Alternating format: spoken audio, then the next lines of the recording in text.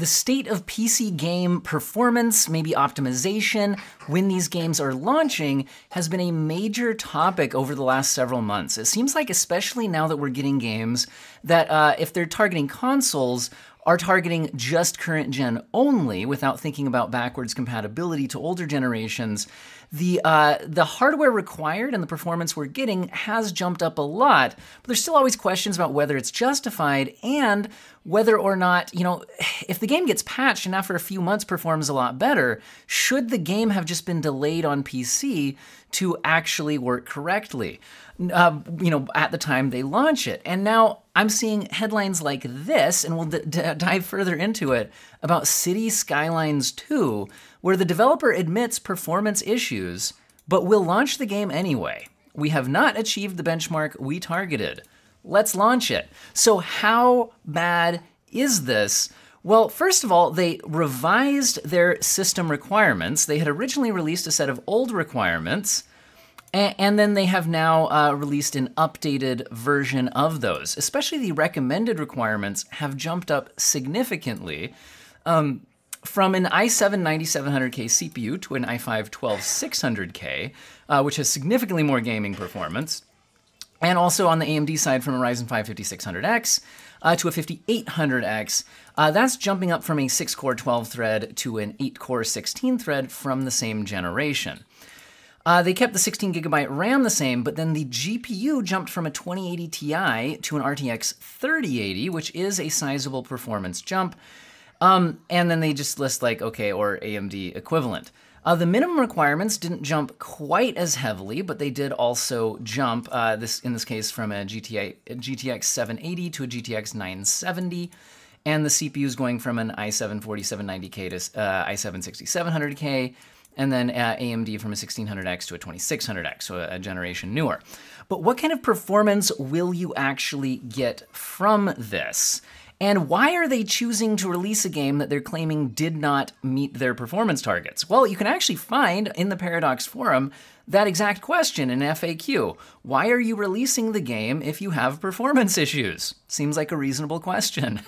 We've taken the long-term vision of the project into account and feel that a release now is the right step. Okay. City Skylines II presents features, they probably mean and, gameplay that we're very proud of, and despite that, the game is performance heavy. We believe it will be an experience you'll truly appreciate. And will everyone experience performance issues? Well, it depends on your PC configuration. Some will experience issues, depends on the settings you use, all of that. Well, this game comes out on October 24th, and but right now we do have reviews available, and I've been looking these up and searching Control F performance. So how is performance going on these? And so this is from PC Games Network, and if you jump to performance mentioned here, they say the second problem is performance. Paradox has admitted already that the City Skylines 2 does not meet its own internal targets in this regard, and even on a quality rig that comfortably and capably runs the likes of Baldur's Gate 3, which, let's be honest, until you get to Act 3, where the CPU gets hit pretty hard, that game's not super difficult to run, but then comfortably runs Starfield. Okay, that one actually is pretty demanding.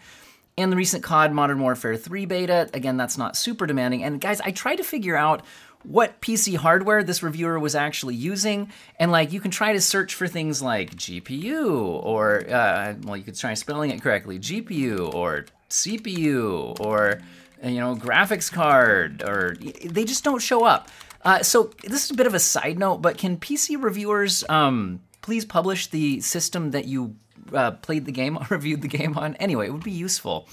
But anyway, they say despite it being a system that did seem to play recent games comfortably, City Skylines 2 has considerable problems, saying loading times are inconsistent, zooming in and out of your city creates freezes and wait times, detail levels drop, running CS2 on the lowest preset solves many of the issues, but for a game where panoramic architectural and scenic splendor are supposed to reign, anyway, they just say that it's not optimal in its current form. Anyway, what about some other reviews? So PC Gamer is saying, as you'd guess, the bigger the city gets, the more severe performance issues become.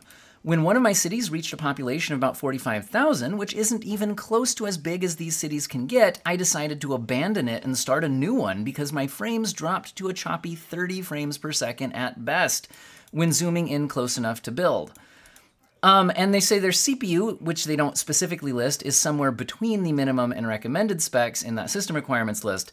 But the GPU is an RTX 4070 Ti, which is, brand new $800 graphics card and is above the recommended RTX 3080. But then I also found a review from Rock Paper Shotgun, where they did thankfully post their actual system that they're reviewing on, which is extremely modest.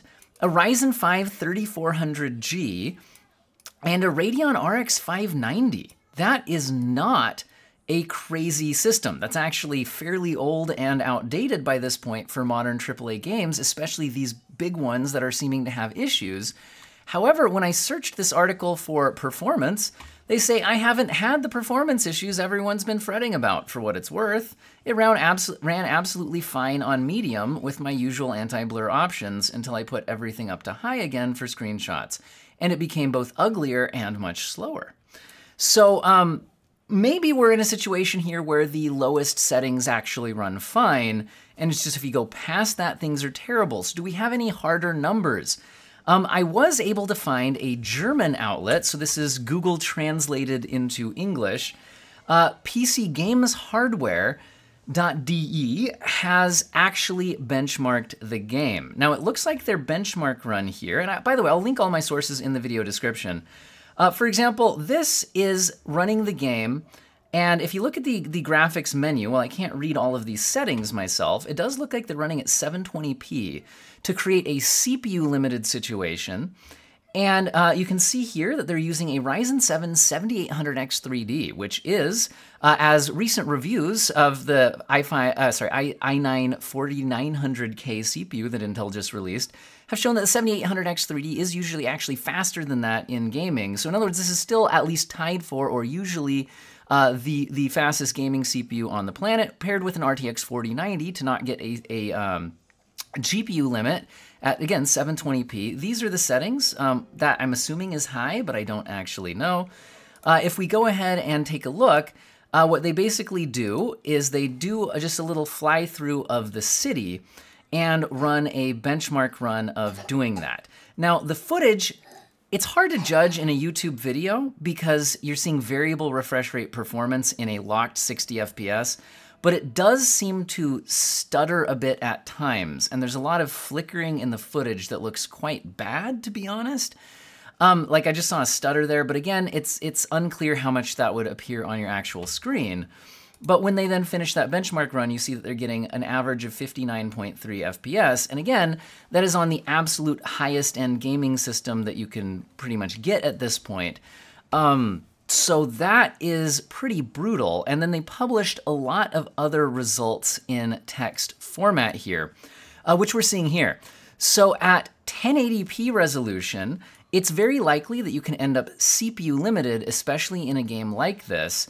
And the CPU that they were testing here is the game's, I think it was the 5600X, I believe, yes. So this is a 5600X CPU. So definitely a decent and recent mid-range gaming CPU, and was, again, if we look at the system requirements, it was the recommended CPU before they updated the system requirements. Now, if we go ahead and hop back into the charts on this, what we're seeing here is that at the very low preset, the RTX 4090 and 7900 XT and RTX 3080, these are all achieving basically the same frame rate. So what we're seeing is a CPU limited situation. So basically this is showing that the Ryzen 5 5600X is capable of just shy of 80 frames per second average on this particular benchmark run that they did. But again, how big is your city getting, right? That's definitely a big question mark. And then when they turn the graphics settings up to high, are you guys ready for this? So first of all, we're now seeing actual scaling from the RTX 3080 down to the up to the RTX 4090. So like if you set the 3080 as a baseline, the 4090 is 56% faster, which means that we're not CPU limited here. This is GPU limited performance. And in GPU limited performance, their recommended GPU, the RTX 3080, is only hitting 24.4 frames per second on average. And again, that's currently their recommended GPU from the game, for the game, and that is at 1080p resolution. Granted, it's at the high settings. So perhaps in our rock, paper, shotgun reviewer who was doing this on a low-end PC, if they were sticking to, I mean, they said medium, and we don't see medium tested here by this outlet, it looks like at least going up to the high settings basically makes the game almost unplayable. They're seeing the RTX 4090 hitting 38 frames per second on average at 1080p high settings. 1080p, and the 1% lows are definitely dropping below that. They're down at 24. You can see the scaling in between here as well, with cards like the 6700 XT, which is generally a solid, 1440p medium settings GPU, sometimes higher, or 1080p. You can usually max things out without ray tracing. We're seeing under 20 frames per second on the RX 6700 XT. That seems absolutely crazy. But what if you go up to 1440p resolution? So jumping up to 1440p, we're now seeing that at the very low preset, you're still mostly CPU bound, although there's starting to be a little bit of separation between the 3080 and the 4090, most likely pointing to, you're not always CPU bound or always GPU bound. There's generally a balance. In some scenes it's one, in some scenes it's the other. And so if there's a small gap between the two, it's likely that you're usually CPU limited, but occasionally the faster GPU can get you a few extra FPS in certain scenes, but that still mostly looks like a CPU limited situation. But then again, at the high settings at 1440p, it looks like the RTX 4090 is under 30 FPS. So the RTX 4090 does not appear to be capable of 30 FPS consistently at high settings in this game, which seems absolutely nuts. And then the 3080 is dropping down into the teens. We're seeing 16 frames per second. And again, if you're going to try to say that this is a CPU limited situation, that doesn't make sense because these are running on the same CPU. And the 3080 up to the 4090 is scaling 77% performance improvement, showing that it was at least mostly, if not all completely, a GPU limited situation, and is just insanely demanding. Now, all of that being said, this is not the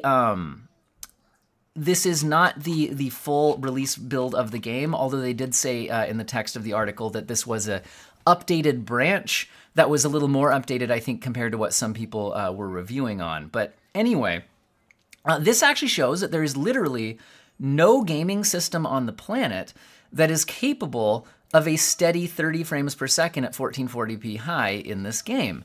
Now, it does look like going down to the low settings does get you a playable experience, and it also seems like the type of game where a high frame rate is not necessarily necessary to enjoy it.